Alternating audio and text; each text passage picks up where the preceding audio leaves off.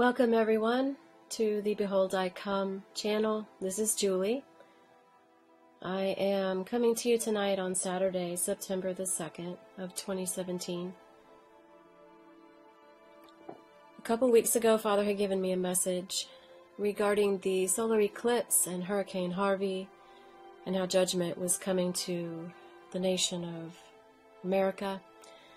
And he did speak in his word that he would be talking to us very, very soon about some other things that would include the beast system and the mark of the beast. And he told us that he was going to go into more detail so that we could understand that which he has been speaking and the different messages that he has given to us would come together in a way that prayerfully would make more sense to many people that maybe do not have a deeper understanding of where we are in time. And so I did receive this message yesterday, and I would like to read it to you. And I pray that this particular message, because of its intensity, would be something that you would go back and read or watch maybe a couple different times. This is so important, and it is so important not only for ourselves and our families, but for everyone that we feel would have ears to hear what Spirit is saying right now. In His great mercy, Father is warning us. He continues to be so incredibly merciful in His warnings. He has been teaching us and counseling us and letting us know what is coming so that we can be prepared. People ask me often, what is the first thing that we need to do to prepare for everything that we're reading about and hearing about? And always, always I will tell you, the most important thing that we can do is be prepared spiritually, by staying in His Word every single day, by praying as much as we possibly can, and staying in fellowship and communication with Father all the time. And that as we're led, we are to prepare spiritually with our family members, helping them understand what has been revealed to us. And then we can prepare physically as we are able.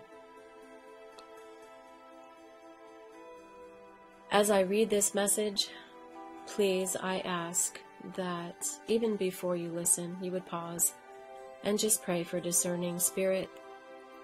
I pray myself now, Father, that everyone listening would have ears to hear, that their spiritual eyes would be wide open, and that your words, Father, through me would reach many, many people, and that many hearts would be open to receive your counsel, your warnings, and your revelation. I pray for your holy and precious blood covering over these words, over me as I read them, and over each and every listener tonight. I pray this in your holy and precious name, Yahushua. Amen. What you are witnessing and what you are experiencing is the beginning of the end of the ways of man. There is an appointed time and season for all to come to pass, and you have now begun the time of the end.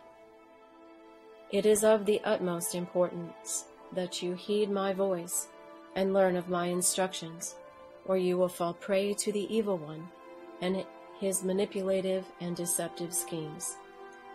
All those made in my image are redeemable, but the wicked one and those who choose to follow him are forever separated from me, and will not be permitted to repent or be forgiven for their treachery of the Most High Creator. Your adversary will continue to make war on the saints until his allotted time is over. He hates you because you are made in my image, but he hated me first. In his fury, for thousands of years, he has worked aggressively to amass an army for his own so-called kingdom, as he will attempt to make himself a god before me. destroying as many as he can along the way. For those who will not willingly give allegiance to him, he will accuse and petition against and attack. He has planned the greatest deception for mankind, and sadly, many will succumb, as they have not taken my word seriously. Because Satan cannot create beings, he must inhabit them in order to retain control, so his plans can be acted upon. This is an understanding you must have for these days upon you, as you are living in the days of Noah. When the fallen angels came down and knew the daughters of men, my pure and untainted bloodline fell under a curse. The Nephilim offspring and strange hybrids that came as a result of evil spirits mixing with flesh was an abomination in my sight. Therefore, I destroyed the earth with a flood. Because of the forbidden knowledge that was presented to mankind, many things that were not possible through manipulative knowledge previously then became known and tangible in this realm. I am speaking of manipulation of DNA and of the flesh that was created in my image. By mingling evil spirits with the blood of the flesh of men and animals, Satan has and is acquiring the host he desires to accomplish his wicked design, which is to ultimately be a god and to kidnap as many of those who are created in my image as he can, so they too will forever be lost to me. Remember, because he is not a creator, he and those with him must find vessels to inhabit. He acquires vessels in several ways. One of the ways is deception to the point where a soul will choose him as their God over me, therefore making an allegiance with this soul that he will never keep in the end. He will use this soul for his purposes, then discard it. Then there is the science and technology, which now has caused man to believe he can create, and I am no longer necessary. He has influenced men to create beings not made in my image, and because of this, they are soulless, as my spirit does not dwell within these beings. These entities are then easily controlled and manipulated to respond to the commands of their programmers. There is evidence everywhere now of this very thing I speak of. Part of the plan to condition you to accept this as your reality is to present this evil as commonplace in your programming and movies, TV, and entertainment. All of these plans are directly projected at you on a daily basis, so over time it becomes accepted as modern reality.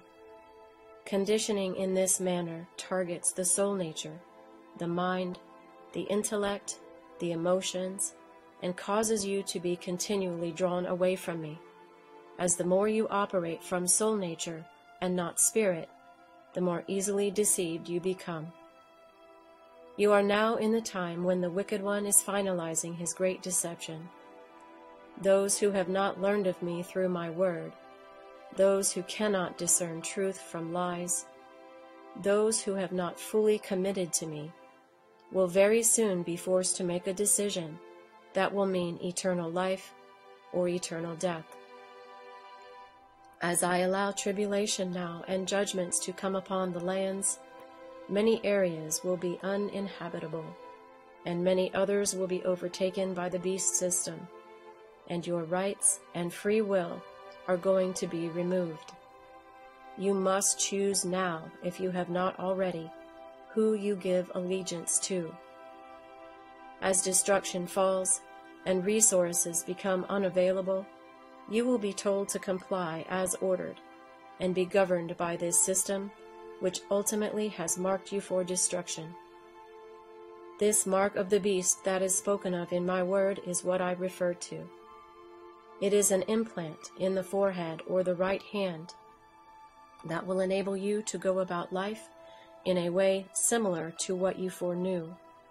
However, this implant is programmable and once it enters the flesh of man, will alter the bloodline, just as the evil ones cursed the bloodline in the days of Noah.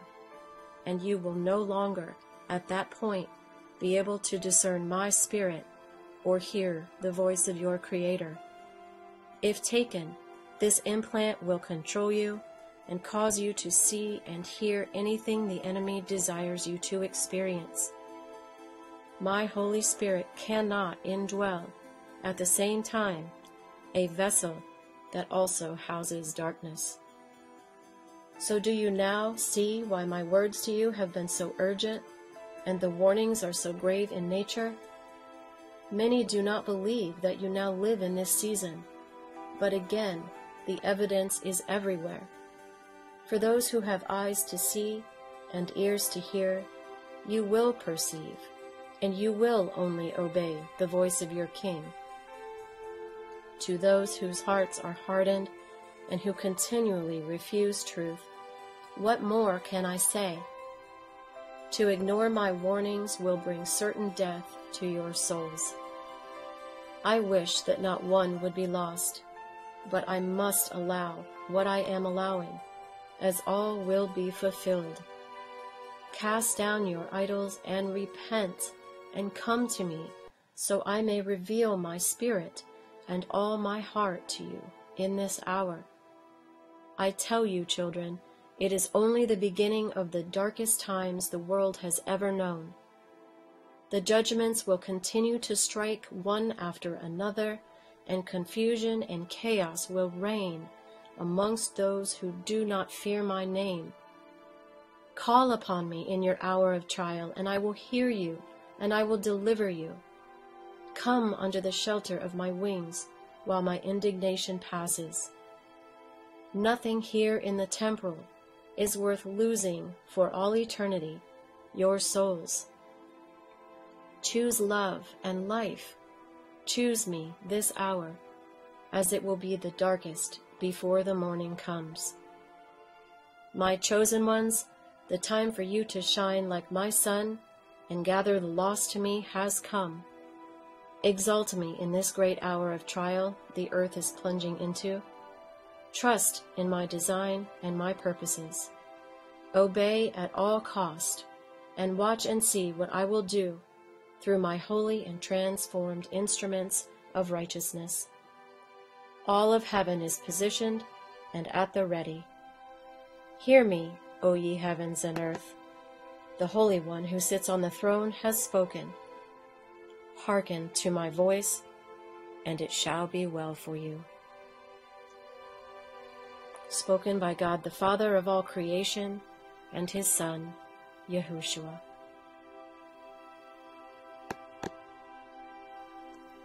And so for those of you who have followed the messages for some time, you've seen how Father has taken us on a journey of intimacy, always drawing us deeper into his heart. For those of you who are not familiar with the messages, I encourage you to go to the blog at www.iamcallingyounow.blogspot.com and read the messages that Father has given us over the years.